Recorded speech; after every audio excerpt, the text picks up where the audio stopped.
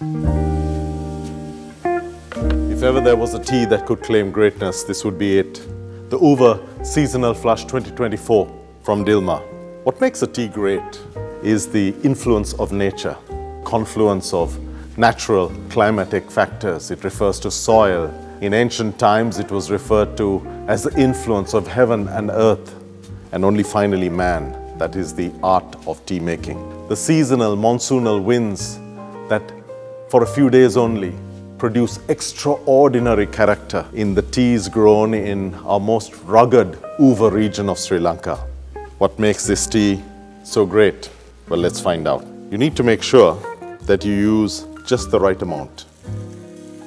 2.5 grams for every 200 mils. Water at 80 degrees, not more, because we don't want to scald the extraordinary aroma in this beautiful tea. And don't forget to stir. Stirring is critical for the tea leaves to be able to give off their flavor, their goodness, the texture, the aroma, but not too much of the aroma while brewing, because as the aroma is produced, you could lose the volatiles, the beautiful flavor in this tea. Now, 3 minutes is what it takes to make a great black tea. So as we wait for the leaf to brew, let's talk a little bit about why Uva. Ceylon tea was known throughout the ages for the emphasis on artisanal manufacture, conservative agricultural practices, science-based, but also refined by the artistry of Ceylon tea makers over the centuries. And that translates today into a respect for nature. Once brewed, the tea produces the most inspiring golden amber liquor.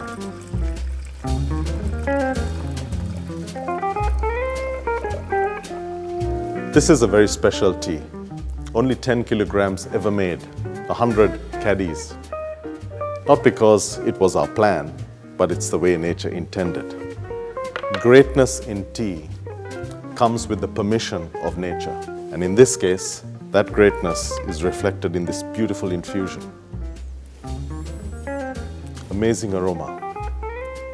And flavor? Well, from that golden amber liquor,